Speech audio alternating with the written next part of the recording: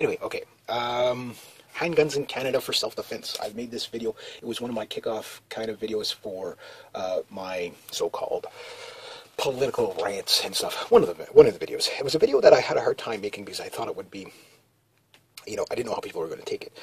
And it's been up there, and it's, below it there's all kinds of comments and stuff like that. And people are still, interesting. And what it is I'm a Canadian asking for the right to carry a firearm for self-defense with training, of course, and a background check. And obviously proficient, knowing what you're doing, training. And can't speak today. I got to turn this thing. It's just like tripping my tongue. You know what I mean?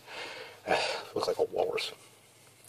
But anyway, so I get comments from time to time of people that I once felt like, and would have agreed with them wholeheartedly, and then now it's like, well, I don't see it that way anymore. And people can change their opinions. It doesn't make them hypocrites if they get different information, change their opinions. Years ago, I would not have ever agreed with the right to carry until I started looking into it, and then I'm like, makes a great idea. So, one of the arguments a user posted was that, and it usually comes down to what I call the brainwashing answer, where you're Canadian, you're not an American, we don't need those here, kind of answers. And you've seen it with Dalton McGuinty with our firearms culture is different than that of the States. It is different in a lot of ways. Yes, Americans do buy firearms for self-defense quite regularly. Canadians typically don't. Why? Because, well, we don't admit that if we do or we don't, because it's not legal to have a firearm really for self-defense. Yes, okay, yes, you can, under extreme circumstances by the RCMP, you can use a firearm in self-defense. However, there's almost absolutely no way you won't be charged. Ian Thompson case is a perfect example. Lawrence Manzer, the jeweler in Toronto, and a whole host of other people that have used firearms to defend themselves and get charged later. A lot of times the charges will get dropped, but how much is the court fees to get proven innocent? You know what I mean? So, Canadians may not openly say if they're buying guns for self-defense. Most of us don't. I agree with that, because we don't think of it that way. Now, the argument was this. Canadians don't need it because the statistical chance of you ever being murdered by somebody with a gun, okay, never mind murdered, period, with a gun, is so low that you don't have to worry about it. Well, there's a difference between worried and prepared. Worried about it? No, I am not. I live in a small town where everybody's pretty much related. 300 people, 4 last names, that type of thing. I'm not worried about anybody here. But it does not mean it can't happen here. And you hear it time and time again on the news. Never thought that could happen here. A guy walked into a nursery the other day with a gun. I believe he offed himself in a dispute. He wasn't going in there to kill the kids, but he walked in there with a gun. Okay, and this was in Gatineau or Montreal. I think it was in Gatineau, Quebec. Walks in and apparently had a splat with, I guess, the way I understand it. I don't know all the details, so I might be off the rocker here, but guy ended up dead. Nobody else injured. So, from what I understand, caught the story on the CBC. So this guy basically a lover's quarrel, public suicide, But the fact that he walked into a nursery where there was basic babies and preschool, whatever, well, what if he was walking in there to blast those kids like Adam Lanza did? Thank God the guy was just suicidal. You know what I'm saying? Because nobody there was armed. So this is what I'm talking about. Statistically, that it's the lowest, the last thing you need to be worried about is getting murdered by a firearm. But getting murdered, period, this is a different story. And you can be murdered by anything. Now, this guy's other argument was that even if somebody was wishing to do me harm, it doesn't give me the right to, or, I couldn't justify killing them. Well, I'm going to take this apart in a couple of different ways. Number one, although this is a BB gun, okay, if I were pointing that at you, you would probably run from it. Why? Because you wouldn't want to get shot. You wouldn't want to die. So just showing the firearm is probably enough to scare you straight. Meaning, nobody dies, nobody goes to prison and raises taxes. And, it changes things. Now, however, if you're willing to make that commitment to actually hurt somebody, no, you won't.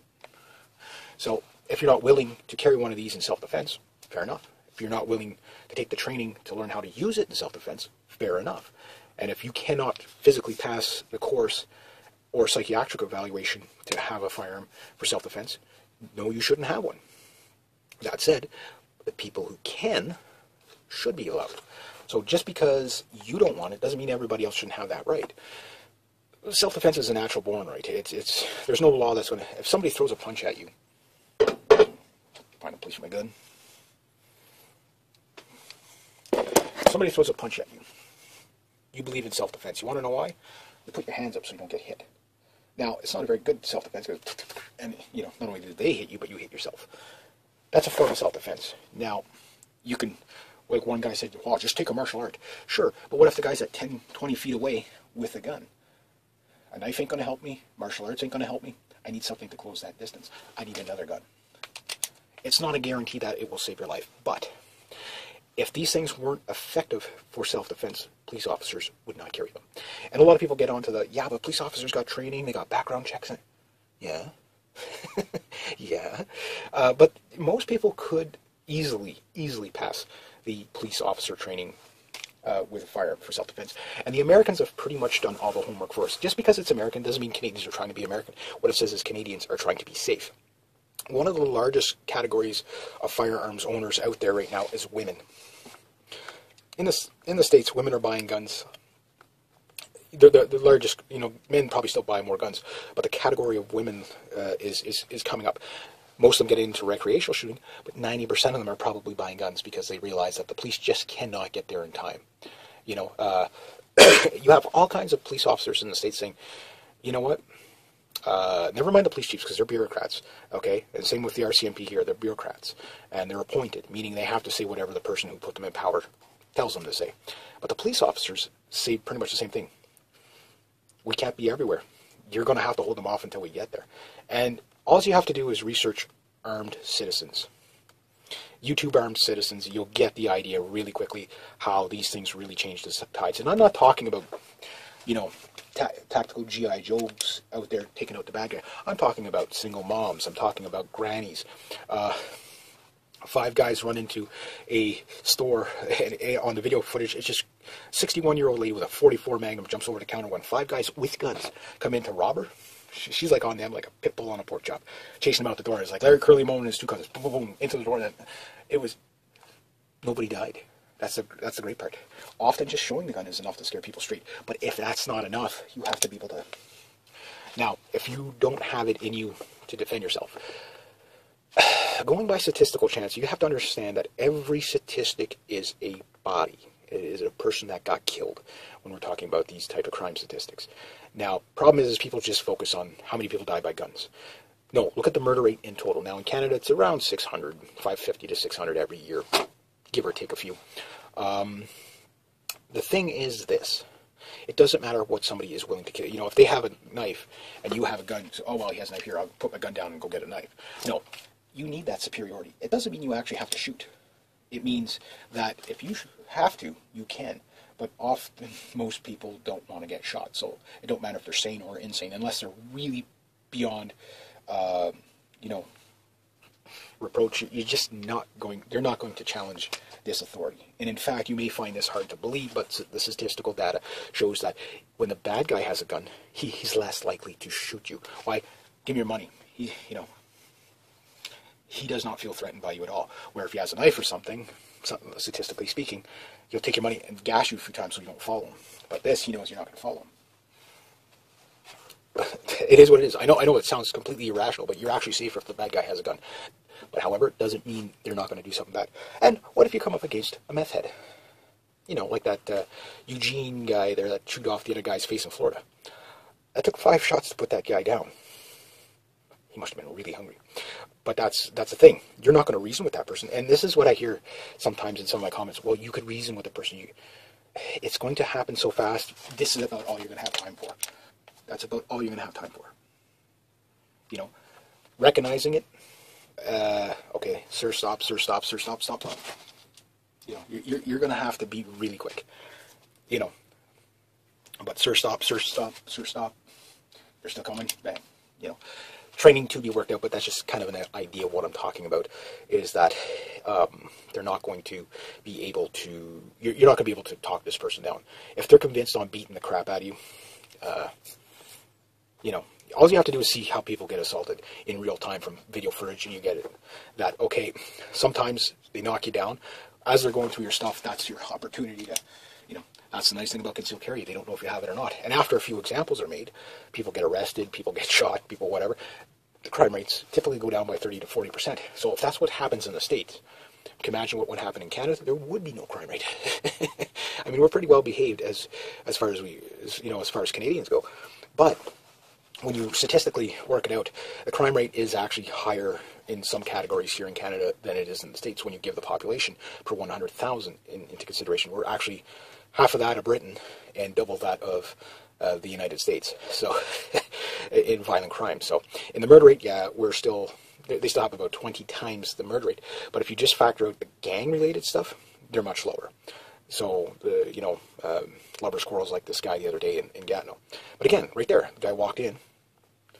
I don't know if he had a rifle or a handgun or whatever, but he shot himself, okay, in a nursery or preschool or whatever. Okay, again, what if this guy went in there to kill those kids? They would all be dead. And exactly what law could have been put in to prevent this? Nothing. Absolutely nothing. Laws are reactionary, Whenever somebody attacks you, it doesn't matter the likelihood of attacking you. It's not about living in fear. This is one of the things I tell people is it's not about living. It's being prepared, because you will have to deal with your attacker. You'll be the first responder to your attacker, not the police. Police are starting to get it that people need to be able to take care of themselves. It doesn't give more risk to the police. Why? Because the people they have to worry about, they already have the guns, they already have the knives, they're already nuts. And if guns were not effective at lowering crime or defending people, police wouldn't carry them. And a lot of people say, well, we trust the police because they have their training. Sure. The only difference between a civilian and a police officer is the badge, the paycheck, the uniform, the gun, and that's it. Everything else is just training and background check. Now, what kind of training program? Well, again, we can use a lot of stuff in the States, and most people training people in the States how to defend themselves with firearm are law enforcement and military, or ex-law enforcement or military, because they know what works. And more often than not, when the person is armed, they can usually defend themselves. And it's the women, the little old ladies, the kids. Trust me, lots of people have defended themselves 2.5 to 3 million times a year. You're 84% more likely to defend yourself with a firearm than you are to do something bad with it. The numbers are there. It doesn't matter if you believe them or have an emotional argument. The numbers are there. The proof is, if you're self-reliant and have the training, we're talking little old ladies. We're not talking, Arnold Schwarzenegger with his big hand cannon, the 9mm hand cannon. It's a bigger 9mm. Get down, But anyway, you get the idea. So anyway, tell me what you guys think. I want them to make that my picture. They never do, though. Anyway, okay. Handguns in Canada for self-defense. I've made this video. It was one of my kickoff kind of videos for my so-called political rants and stuff. One of the videos. It was a video that I had a hard time making because I thought it would be, I didn't know how people were going to take it. And it's been up there, and it's, below it there's all kinds of comments and stuff like that. And people are still, interesting. And what it is I'm a Canadian asking for the right to carry a firearm for self-defense with training, of course, and a background check. And obviously proficiency, knowing what you're doing, training. And can't speak today. I got to trim this thing. It's just like tripping my tongue, you know what I mean? Looks like a walrus.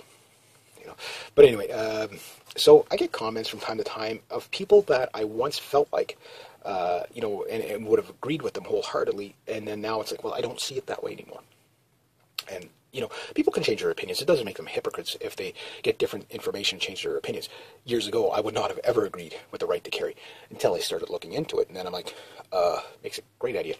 So, one of the arguments a user posted was that, and it usually comes down to what I call the brainwashing answer, where you're Canadian, you're not an American, we don't need those here, kind of answers. And you've seen it with Dalton McGuinty with our firearms culture is different than that of the States.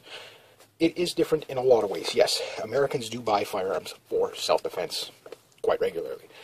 Canadians typically don't. Why? Because, well, we don't we don't admit that if we do or we don't, because it's not legal to have a firearm really for self-defense. Yes, okay, yes, you can under extreme circumstances.